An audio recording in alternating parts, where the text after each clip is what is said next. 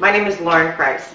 I'm a Navy combat veteran from Iraq, as well as a national veterans advocate. 2 years ago, I reached out to a stranger asking for some help with a veteran's case in California. That stranger was Dennis Lynch. Since then, Dennis has always stepped up to the plate every time I've asked him for help, advice, or insight into veterans' issues. Every day I know I can count on Dennis to step in and help us with our mission to help our nation's heroes. I'm about to show you an example of how the mainstream media will absolutely overlook an issue if it means they can make a conservative look like a nut, or a racist, or a right-wing radical. This is the case with Cliven Bundy and the war he has fought against the federal government. For decades, the Bundy family has insisted the Bureau of Land Management has been grabbing up land and placing unfair restrictions and regulations on ranchers in order to push them out of business. I found this to be very interesting and worth further investigation. But I stood alone. I stood alone. The rest of the media was more interested in making Bundy and his supporters look like a bunch of domestic terrorists. The media overlooked the federal overreach. They ignored the tasering of Bundy's sons. Now, I am not here to defend Cliven Bundy or to strike him down.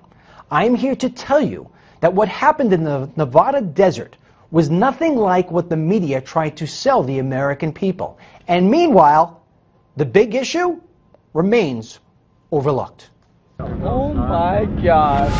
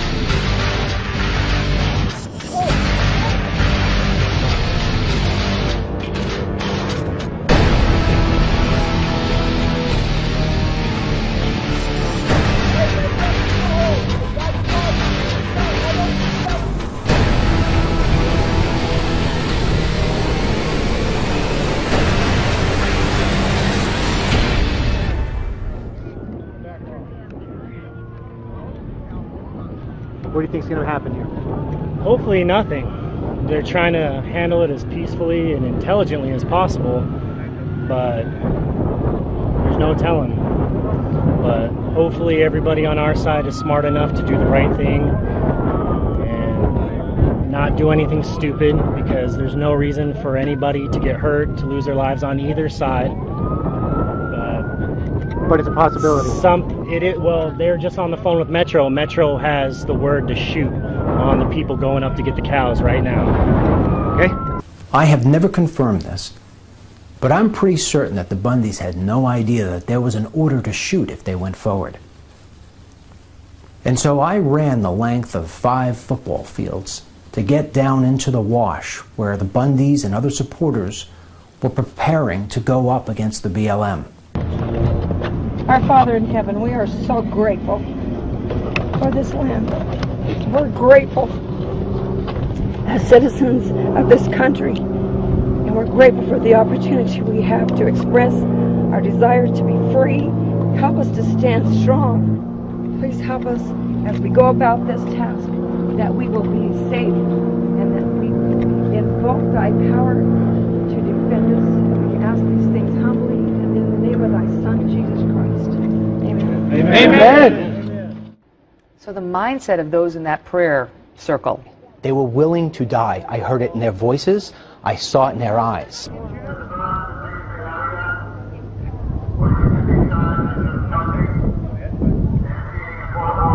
What they do? Nobody cares about your stinking order. And then we'll get some courage and walk up there and ask them to demand that they leave. Are you going to, or are we going as a group? A group. As a group. And no man goes alone. Let's go. Let's do it then. Wait. If you move forward, you could be shot. There was no one person taking the leadership role. It was just everybody going out and trying to do something for a cause they strongly believed in. Am I allowed to walk on this property up to that fence? Do anything you want. I'm afraid of being shot. You found yourself as sort of a mediator of sorts at a moment here. I'm tired of going to these things and watching Americans at war with each other. It's not the way it's supposed to be. Can I talk to you?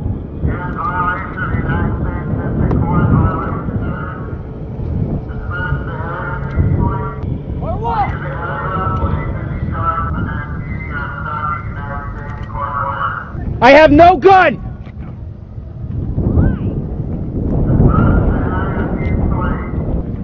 I am shooting for Fox News! Can I approach?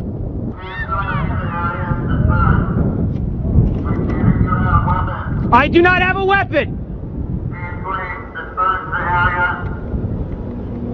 I do not have a weapon! I'm from New York! May I approach so this doesn't end in bloodshed? I do not have a weapon. These people don't want to get hurt. They had sniper rifles on the freeway. They had assault weapons. They had automatic weapons. And as one of the former sheriffs from Arizona said, and we had children and women lined up because if anybody got hurt, we wanted to make sure they got hurt first, because we wanted the federal government hurting women and children. Now, right after Harry Reid made those comments, Fox News rushed to defend Bundy and criticize the senator from Nevada. Fox News guest and filmmaker Dennis Lynch, he was present at Saturday's standoff. I was at the front of the front line. I heard nobody say women and children first. Everybody said, let's be peaceful. At the same time as I had a sense that it was going to go in the wrong direction, not because of the people on my side, but because of the people on the other side. That looked like Afghanistan. Very clear. Well, Dennis Lynch should really watch Fox News. We were actually strategizing to put all the women up at the front. If they're going to start shooting, it's going to be women that are going to be televised all across the world getting shot by these rogue federal officers. Wow. Seems to me like they got a horrible journalist on the payroll. I think Fox News wants a shootout. I think Fox News wants a shootout at the OK Corral. I don't think they can get enough of this stuff. As far as that sheriff goes, and that outrageous statement he said, I did not see that man the entire morning. I did not see one child down in the wash. And you heard it for yourself on this tape. Bundy's son clearly said, we go forward as a group. He never referred to women or children. And that leads to the last point. That's why I went forward. I went forward because I did not want the BLM to feel as if they were being rushed. And so I went peacefully. And they were comfortable with that. At the same time as I wanted the people behind me to realize the fact that the BLM, although the order may have been to shoot, they really didn't want to shoot anyone. And by moving forward and taking that lead spot, my hope was that the BLM would send somebody and take the lead spot. And that's exactly what happened. Let me work with you and you. I'll allow you two to come in with me. We're not going in there. We're staying right here. No, you got my word that no one's taking your custody. If you want to stay there, that's great. They're getting your dad up top. You just go do your thing. No, they're getting your dad up top. We'll make sure that we're here as a presence. Help if they decide that they're going to pull those pins. But it's only going to be Bundy and his son. No, that's it. It's the people or not, and you guys need to leave. Okay, we're doing that. No, but you need to push these people back so they can do it safely. Push them back so they can do it safely. You leave. They're going to. They can't leave if they're engaged. So push them back. Push them back. Push them back. Hey, I'm working with you. Yeah, no, I know. Listen, I'm going to do my job. Push them back. Yeah. I'm going to do my job. Get them back. I'll work with you. But you got to push them back so these guys can disengage. My name's Dan Love. I'm the incident commander for this operation. I'm the head guy in charge. Your dad's going to need help with this, okay? So do you or anyone want to come with you? I'm not going to arrest you. I'll give you my honest word right here. I'm going to walk you in so you can negotiate with your father up top. That's what I'd like. If I come with you. I don't know if we have. He's got it on camera right here. We're negotiating. All we're doing is doing how to safely remove these cattle. You see what I'm saying? Let's see what he has to say. I'm telling you, you got to push these people back so they can disengage. Let's see what he has to say. You ready? Yeah, you coming up and over? The feds finally gave in. They handed over the cattle, but told Bundy the war was far from over. Thankfully, no person on either side was hurt that day, and that's all I cared about.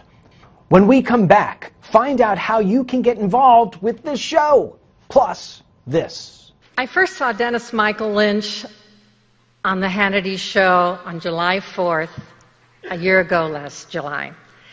I was memorized by what Dennis had to say. He was on key. He spoke the truth. His video showed exactly what was going on. There was no spin. There was nothing. This man gives you his word that he will work hard and he will never, ever, ever let you down. He promises you he will always fight for America. And when you have someone like that backing you, what else can you say? But as looking towards all the candidates, I don't see another candidate out there that could even measure up to Dennis Michael Lynch. Ladies and gentlemen, may I introduce you to whom I think would be the next President of the United States.